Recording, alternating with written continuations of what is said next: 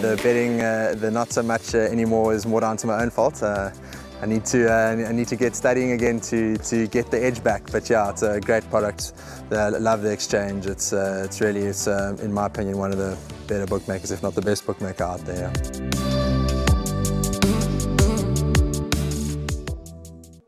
Race 8 on the card. It's a lucky last race on Monday, the 14th of February. Hollywood Bets Gravel Polytrack meeting.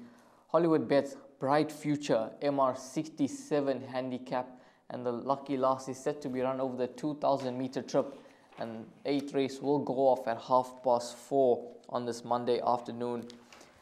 Horse number 12, Eventador. Now, he didn't beat the strongest of maiden fields. Protea Pride has come through to win from that form line. He's an improving horse. He's only had 4 starts to date. He does have a wide draw to contend with, so that is the negative. But he's on a mark of 71, and personally I feel that he's going to be a lot better than that mark of 71. He steps up in trip by 400 meters, which I think is going to suit him ideally. Last time out he did win from a bad draw, but for me it's either, I think the way that you got to play the last race is it's either Eventador or you possibly include quite a few horses. Do you see the same way it is, or do you think Eventador is really vulnerable and other horses have to be respected? No, you started off this preview saying the lucky last, and I always used to think it's the lucky last as well, but you've been witness that it hasn't been the lucky last for me at recent meetings, Raheel. We're not going to go there with that, but I'm going to go 10, 5, 1 and 2. This horse, Eventador, I saw him win his maiden. Yes, he won well, and that form line has seen Protea Pride, as you mentioned, but it's always tough out the maidens. The draw is against him. You know that he stays. We'll see how good he is out the maidens. He is a horse that I know the stable think a bit of, but against this type of field from that draw, I'm going to take my chance and leave him out completely. Yeah. I'm going to go 10, 5, 1 and 2. Living Waters, I think we'll be given a nice patient ride. Sean Veal has won on him.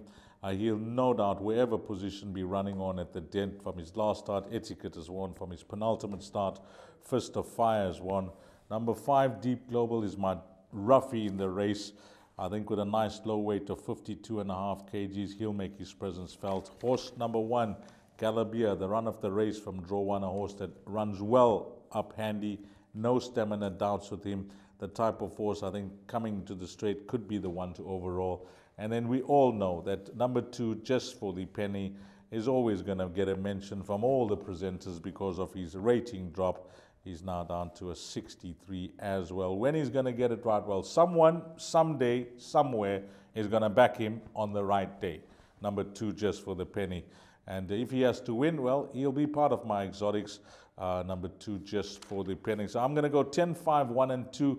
I must admit that this type of field, if I'm running in the exotics, and the question that you asked me, will I be confident of surviving with those 4 horses? The answer will be no. One horse that I think you didn't mention is the 4, the Appeal. Now, he's super consistent, 3 seconds from his 14 starts on the poly track. Warren Kennedy rides 59.5 on his back. He's on a mark of 66, so he is slowly dropping in the ratings. What do you make of his chances? Because he's never too far off the action. Well, we've seen it recently here in KZN. Horses that haven't won for many, many days come through to win. This horse hasn't won for 575 days. His form's in and out, but he's got the leading jockey in the country in Warren Kennedy, and I think, now it's just downhill cruise mode for Warren.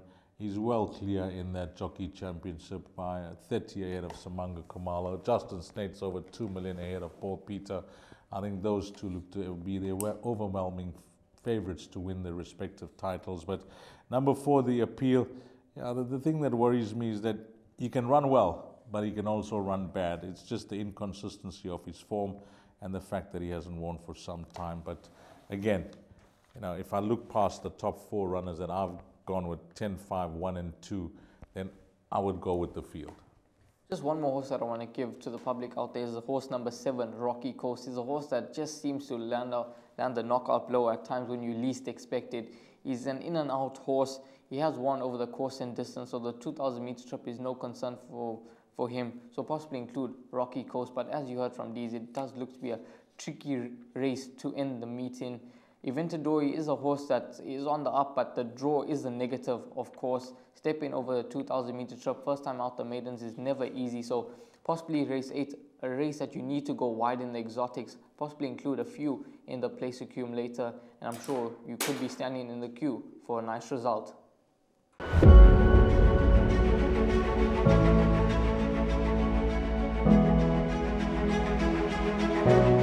It's Donovan Everett from Cape Racing, and I'd just like to say it's an absolute pleasure to be involved with Intrabet and Cape Breeders in this golf day today here at Pearl Valley.